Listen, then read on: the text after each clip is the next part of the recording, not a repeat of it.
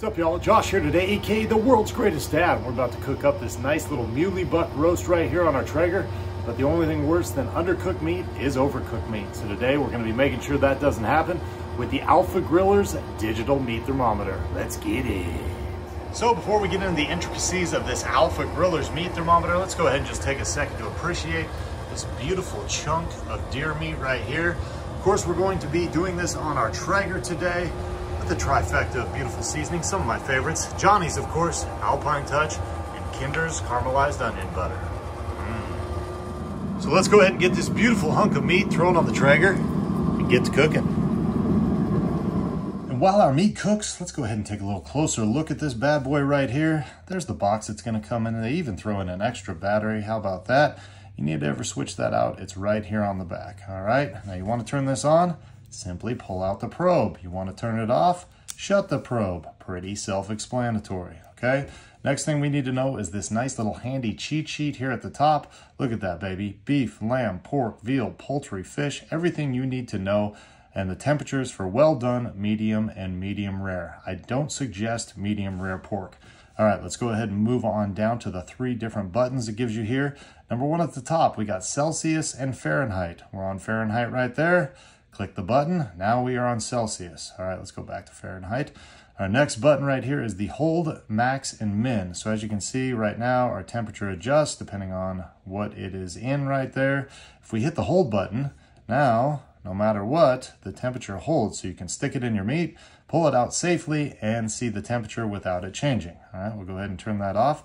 And at the very bottom here, we have our nice little backlit option. So if you're out there cooking in the dark like I like to do sometimes, click that, and that nice little light will turn on the LCD display.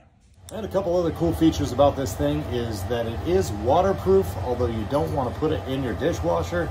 I usually, when I'm done using it, just simply wipe it off right here, shut it up, and we're good to go. Another thing I like about it is that it does have a magnet on it, so you can store it just on your grill or on your refrigerator if you don't want to put it in a drawer. It also has this nice little hole right here, so you could put it on a hook as well. All right, it's been a little while. Let's go ahead and flip this beautiful chunk of meat. That is looking good. Let's get a little reading, shall we?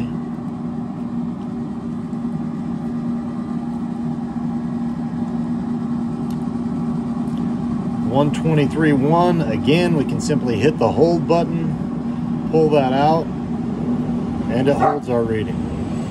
So for today's cook, we're looking to keep this thing between medium rare and medium. Medium rare being 135, medium being 145. So I really want to pull this thing off anywhere between 135 and 140 to 145. Let's check it out.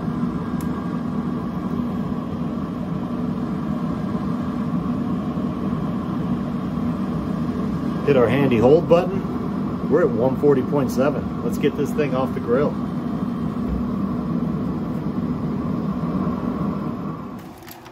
Oh yeah, baby.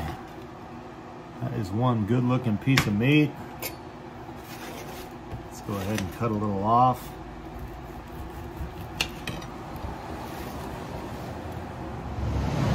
Cheers. It's good stuff. So there you go, kids. That's pretty much everything you need to know about the alphagrillers meat thermometer. Now, I couldn't have cooked this thing as well as I did if I didn't have a handy device like this. It's for those reasons and more. I easily give this thing a world's greatest dad thumbs up, and I say, go out and get you one.